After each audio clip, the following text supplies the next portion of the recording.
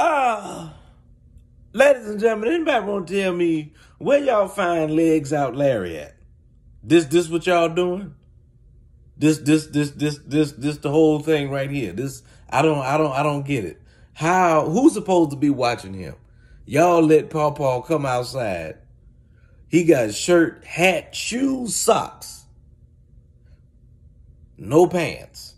No shorts. I hope he got on drawers. Why, how? I mean, I heard of skipping leg day, but this is ridiculous.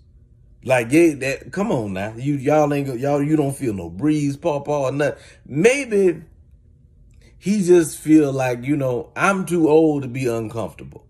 And I pay my taxes. He probably served the country. He has done everything for this country that he feels like he need to do, and he feel like he deserved to be comfortable.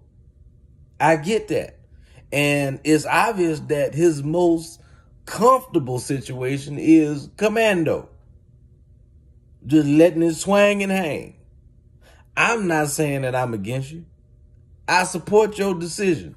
Just don't do it, in public like that. Because, when you get old, things tend to succumb to gravity, Paw. That's all I'm saying.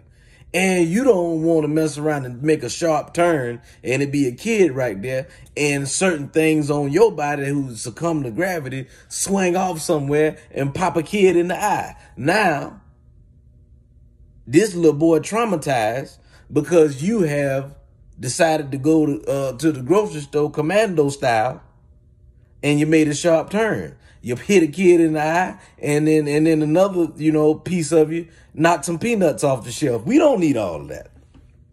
I'm trying to help everybody in this situation.